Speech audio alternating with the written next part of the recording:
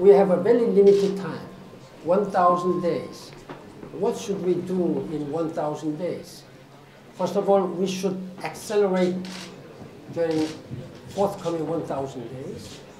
And we have bridged the gap, closed the gap. From tomorrow, we are counting. Practically speaking, frankly, we may not be able to meet all the targets.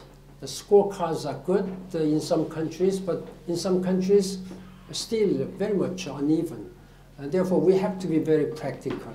And that is why I have already initiated, together with the member states, to think beyond 2015, what we call post-2015 development agenda.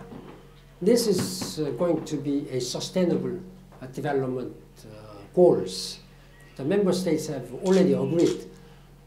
Then in terms of social area, economic area, or environmental area, all these three dimensions must be addressed comprehensively in a sustainable way. And this is our vision. Without educating properly, good education, then how can we ensure that we will have educated, skilled person, human resources?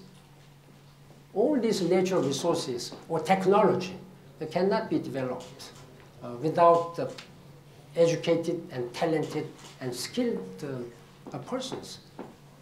Therefore, I believe that the education can be a foundation of everything on the basis of which we can promote. We have also now the lady. Another important area, energy. Energy.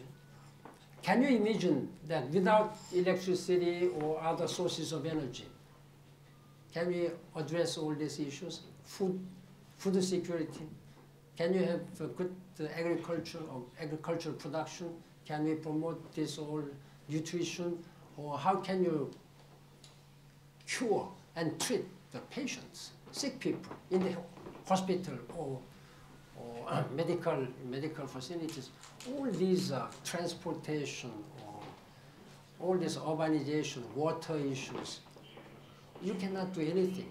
So I believe that energy and education, they can be called golden thread.